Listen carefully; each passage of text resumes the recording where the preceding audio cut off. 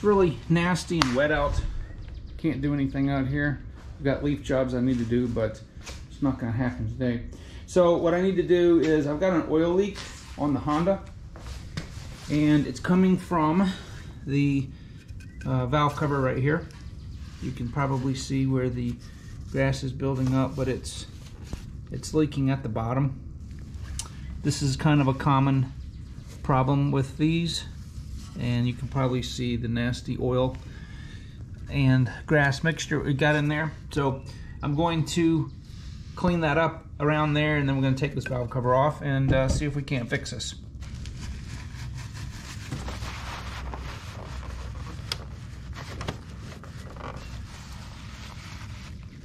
That's disgusting.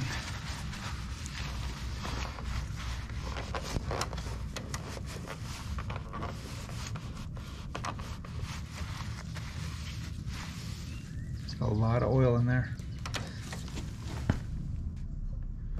All right, so I pretty much got everything as clean as I could under there, at least for now.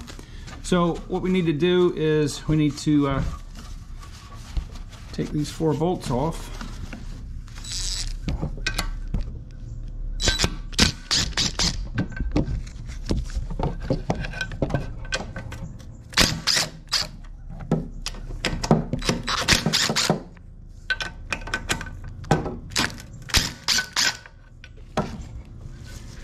All right, so there's not a gasket on here. There's some adhesive, kind of like, it's similar to RTV. It's called Honda Bond. That's what we're going to go back with.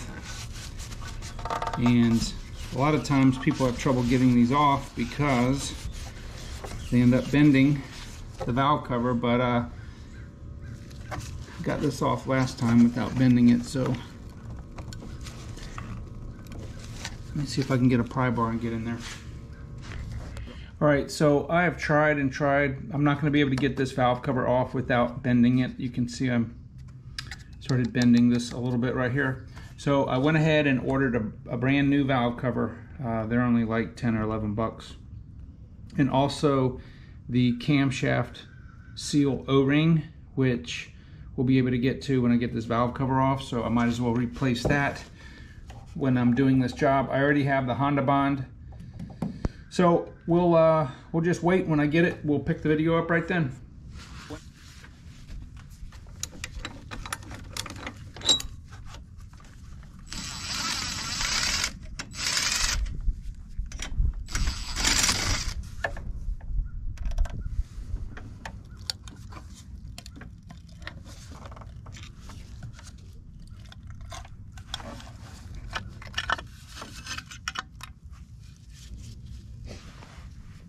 All right, so I see another little problem here.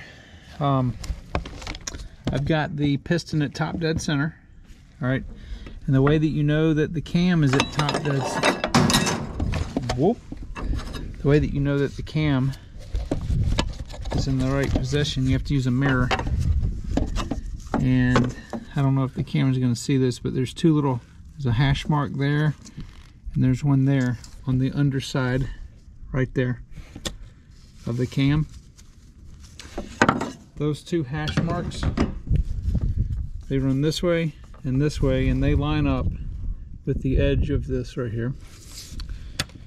And my valve, I'm going to pull this intake valve rocker arm off.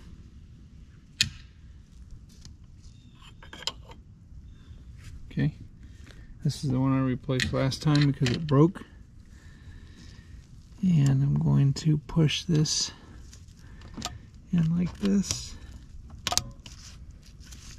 I'm going to show you guys something, that the valve stem is working its way out again. See how far this is pushed out? See right here? Hopefully the camera's picking it up. The way that this valve is supposed to be, this piece right here is supposed to be much further in there.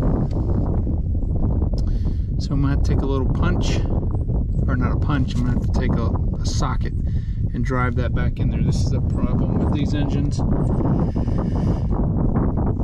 Thank goodness I caught it, because if it had come out a little bit more, it will bind the rocker arm up and it will crack it, snap it in half. So this is a design flaw with these engines. So I'm using a 7/32 socket. This is a 1/4 inch drive, and I'm going to show you. You can see the valve slides freely. See the stem? Alright, but this right here, this has to be much further in. So I am just going to put my socket over like this. Let me do it on the other side. I'm going to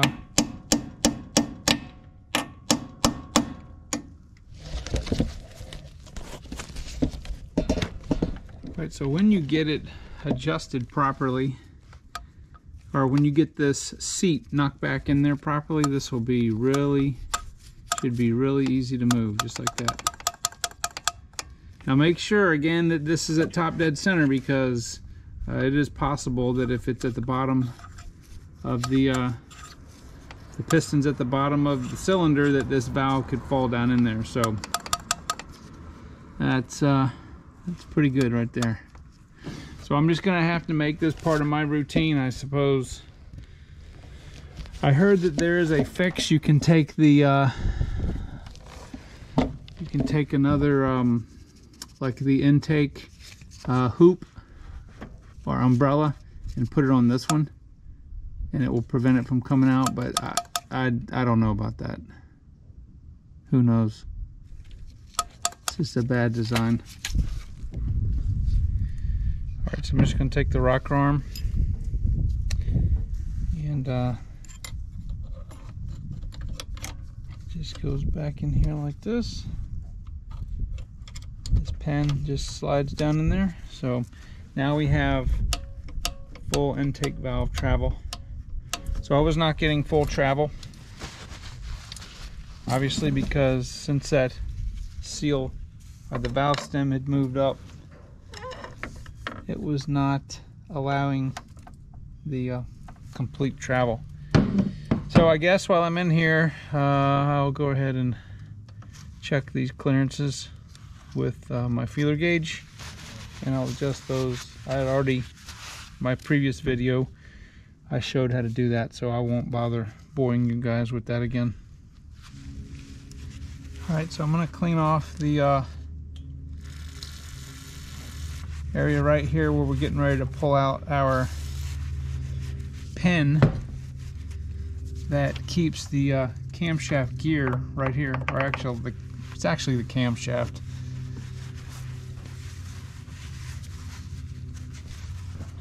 There's not much pressure on this pin. I'm thinking if I pull it out very slowly, I don't want the cam gear to move. If I can see the O-ring,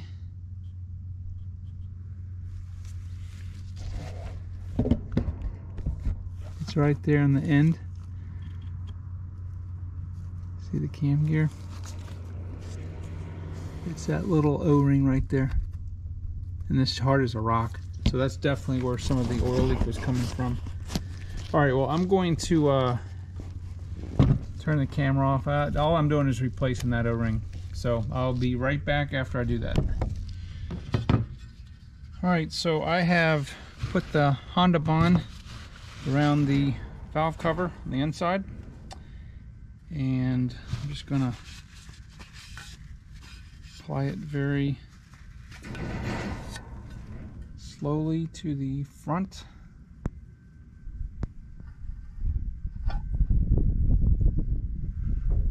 Just like that.